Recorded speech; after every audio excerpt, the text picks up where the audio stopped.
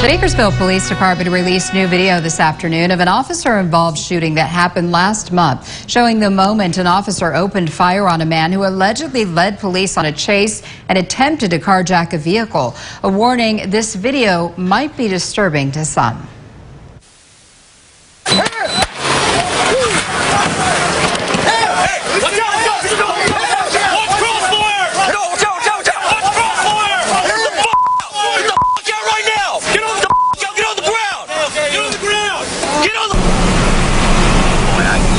The suspect, Juan Ramirez III, survived and has pleaded not guilty to 9 charges, including attempted carjacking and false imprisonment with violence. He's due back in court August 20th. Police identified the officer who fired as Senior Officer Chris Dalton, a 17-year veteran of the department. Administrative review of the incident is ongoing.